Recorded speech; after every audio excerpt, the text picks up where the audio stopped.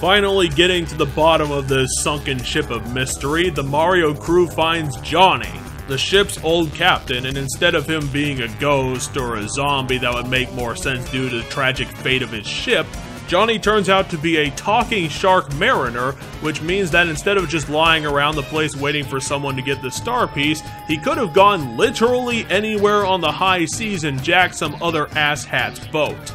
And this is why the denizens of sunken ships are always cursed undead. Hell, even Pirates of the Caribbean understood that rule. Come on, Square, get with the program!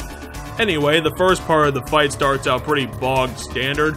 Johnny gets 4 pirate adds and they're easily dispatched with some AoE magic, and Johnny himself mainly wields high power melee or single target magic, which makes him an easy target for the multitude of attacks from the Mario crew. Johnny doesn't even have a ton of health to spare for this fight, so the first part should be a breeze to whisk through, but then there comes the second part where Square pulls another bullshittily difficult cliche: ability loss in boss fights.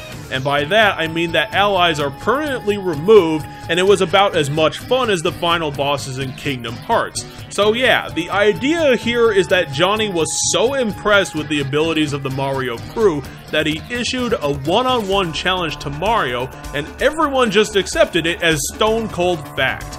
I call bacon-flavored baloney on this one, because when Kingdom Hearts did this, the ally characters were trapped outside magical boundaries or captured by the bad guys. But this is just the rest of the crew having respect for unwritten honor rules, which is just plain stupid, especially when Johnny powered himself up right before the second phase.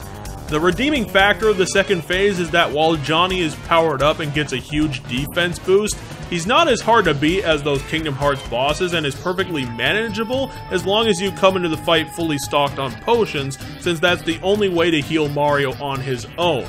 Otherwise, it's the same fight just with higher boss stats. And once Johnny is defeated, he respects the heroes enough to hand over the star piece without any further hassles, because that's how villains work apparently.